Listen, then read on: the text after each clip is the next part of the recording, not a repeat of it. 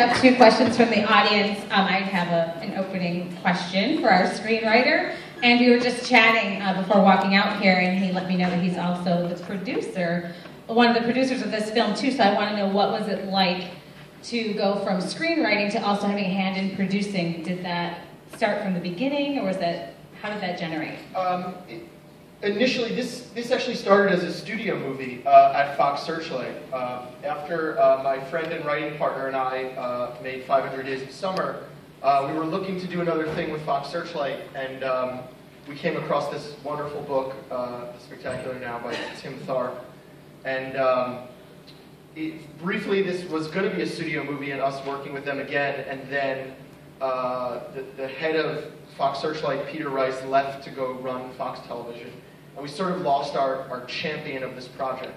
And it was after that we got a lot of notes like, well, what if we did it without drinking and sex and partying, and sort of took all the stuff out that made it an honest movie? And that was sort of when we realized we have to go make this independently. So when it switched from being a studio movie to an independent film is when we became producers.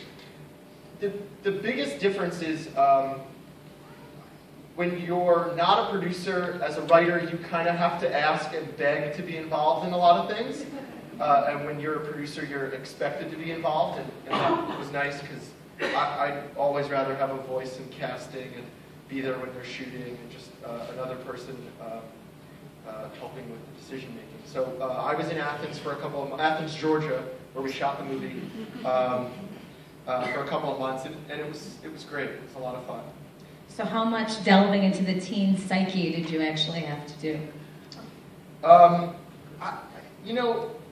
don't know about delving into it, but my own teenage years were a roller coaster ride, so I just remembered a lot of that. And the book just felt so honest and heartfelt, and really captured that, so a lot of that was there. Transition seems to be a common theme for so many people, not just teens, although I think sometimes teens feel like they're the only ones ever transitioning. Well, actually, speaking of that, it felt, what I was talking before about when I mentioned werewolves and stuff, there's also another kind of teen movie that always seems like it's talking down, and we never want to do that. I mean, it just felt like the movies I liked as a kid didn't talk down to me when I was that age. And we never even really thought of this that much as a teenage movie, just as a love story that happened to involve young people. Does anyone in the audience have any questions? You will have to probably stand up and use your loud inside voice, because we only have 2 microphones. So, right up here, right in the middle, yeah. What was it like adapting such a novel like this? And also, what's it like working with Shailene Woodley? Because I know you're going to work with her again. Yeah, the question is, what is it like to adapt the book, and what it was like to work with Shailene. The book was really, I don't know how many people have read the book. It was shortlisted for the National Book Award for YA. It's really wonderful. And the trickiest part of the adaptation was it's told in the Sutter's voice. So taking a lot of the internal and finding ways to bring that out in conversation with others. And it was a fun challenge, because it was really about having to actually cut things from the book, because there was so much good stuff there. The only other significant change from the book was, without giving away too much, the ending of the book is very bleak. And we didn't want to put some rosy ending and walk off into the sunset, but I felt it needed a little hope. Maybe there's a chance for these two. So coming up with sort of the right balance for the end was probably the biggest challenge. Shailene was amazing to work with. In a set that was frequently kind of a boys' club, she was the most professional, most prepared person every day. It was so great to work with her, and she would joke actually that she agreed to be in Spectacular Now because she wanted to be in The Fault in Our Stars, which is another book adaptation we're shooting with her this summer. And it was just a joke. She had to go out and beat out about 200 actresses to get the part in Fault in Our Stars, and we're so happy to work with her again. Yes, with the gray sweater. No. Do you have any advice for any screenwriters regarding process or anything that they can do to try to get into the business? My best advice for aspiring screenwriters is it's really simple. Write every day, and then write some more, and then keep writing. For me, it wasn't until my probably mid-20s that I realized I needed to make writing more important than even more things in my life.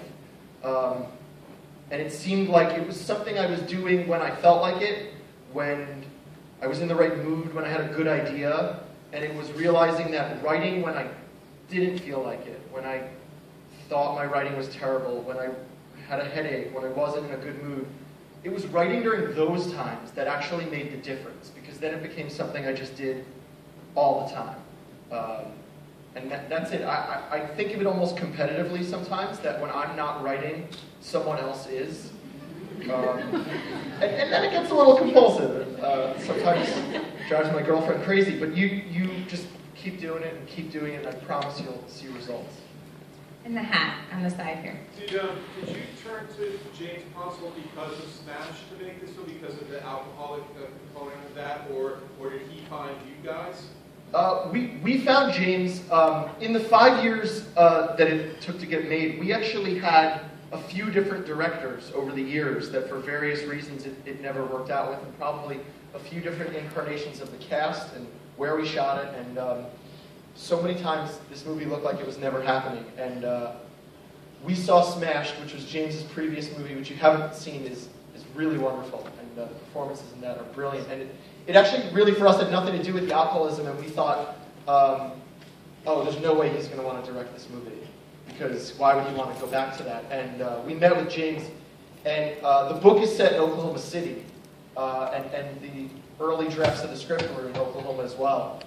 And we met with James, and he just started talking about his childhood in Athens, and kids he knew like Sutter, and kids he knew like Amy, and what he'd been through. And it was as if he'd been reading our emails over the years and listening in on all the conversations we'd had creatively, and we knew right away, we're like, this is the guy. And we were lucky. We changed it to Athens because the director being from there, it was a way to take a really small budget and just sort of stretch it and get more from it. And he really was just the perfect fit. All the way in the very back. How did he shoot the scene where she gets hit by the car? I don't know. You shoot a lot of that in the car, and there was a bit of a green screen behind, and then the special effects part, we had sort of a B team that went in the middle of the night. We were in a highway half hour outside of Athens in the middle of nowhere, near a chicken factory, and just there all night, and it was, I didn't understand what they were doing, and it looked crazy, and then they put all the pieces together, and it looked great. So it's not a good answer at all, and they're just one of the cool things, just being there as a screenwriter is just learning and soaking things up, but on a very small budget, they made that look very, very scary. Right there. Okay, so you recently adapted The Fault in Our Stars, like the screenplay. So can you tell us as much as possible about the project? Spoiler alerts. If you don't know, The Fault in Our Stars is a book that's been on the bestseller list since it came out last year. It's another really wonderful story about young people, in that case, young people with cancer. And honestly, I'm not a producer on that one, and actually I'm kind of glad, because then I'm not lying when I say I don't know much. I probably find out stuff about 5 minutes before it gets announced, and Shailene is the lead, and they're casting now, and we're going to start this summer, and I'm really excited. So I swear that's really all I know. But actually, I think there's going to be a lot of news coming soon.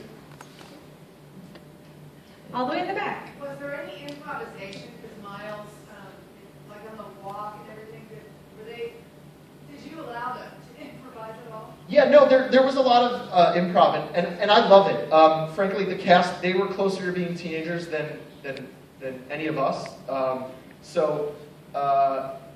They walk around and they know how kids talk, and they would come up with stuff. And this is collaborative. I mean, if you want to do something all on your own, we always say just go sculpt or paint or something like that. But it's nice that everyone comes into the kitchen and brings another ingredient. And with our cast, they really a lot of that stuff they came up with. And Miles and Shailene, I just thought had brilliant chemistry, and a lot of that they just brought to the table. And yeah, it really, all that stuff was great. Yes, right over here. I feel like Kyle Chandler usually has very sweet, clean roles. This is very different for him. Did you talk to him about that? The question about Kyle Chandler. He's amazing. He turned down airfare and drove himself from Texas because he wanted to listen to music and think about the part and just jot down notes. And he arrived in Georgia with a stack of pages, unlined paper. He just jotted down notes about the character. And we talked about it a little bit, and there were a couple of lines that he wanted to talk through. And he actually, if you've seen Friday Night Lights, obviously it's about a 180 from the character from Coach Taylor. And he wanted to play the character, these are my words, not his, even more harsh than it was written. He said, the father is not looking for anything. He's not looking for a relationship. He doesn't feel like he owes anything. He made a choice and then stuck to that choice. And man, I mean, it comes off cold. It's so great. He really, we were so lucky to have him. With the, no, the... So what would it feel like? Did you feel bittersweet after it premiered at Sundance? Were you just like, finally, did you feel bittersweet after it was over? No, this part's exciting. You know what it is? You live with something for a long time, and Scott and I thought for years this was never getting made. And so it's something that's so important to us, but it doesn't exist beyond just a small group of people. And now it belongs to everyone. So this is the most fun part. So just that people have been responding to it, and to go and do things like this. So this is great. So. And the jacket on the end. Did you know Miles was your person for this when you first did your interviews?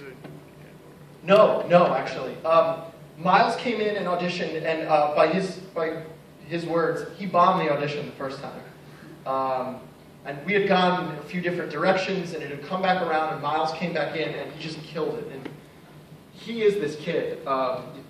You meet Miles, he comes into a room and has this energy, and he makes 10 new friends in 3 minutes and just lights up a room, and he knows all about you right away, and he has a lot of that kid in him. It's really something amazing to see, and just understood the kid, and we really, again, just another thing where it took so many years to get this made, and we really ended up making it with the right people, and had we made it years ago, it would not have been someone as good as Miles.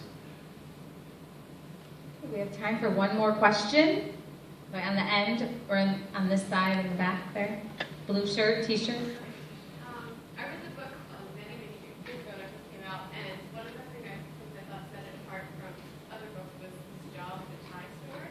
And I was wondering if you would, I really liked the scene, but I was wondering if you intended to include more because you didn't know about availability, or was that kind of the way you wanted to show it? There, in Athens, Georgia, there is a soup store right on Main Street. We didn't have to set dress, which is, you take an empty place and they buy a lot of cheap stuff and they make it up. That, we didn't have to change a thing. And the room upstairs where he tells Bob Odenkirk that he can't show up to work without a buzz, that was there. That's the storeroom upstairs. So one of the great things about shooting on location, it's all there. And we found we were just lucky to have a store like that. And there were a few more scenes in the book, but that's one of the tricky things with an adaptation is you have to leave a few things out. But I thought the scenes that we got in the store were effective. So, wait, there was one more person who just saw really eager to ask it. Yes. Did you meet John Green, and do you have any idea who you want to play Justin Slaughter? It's a question about Fault in Our Stars. I did meet John Green. He was really nice and very supportive of us. And I honestly let the best person win the part. So, anyway, thank you very much.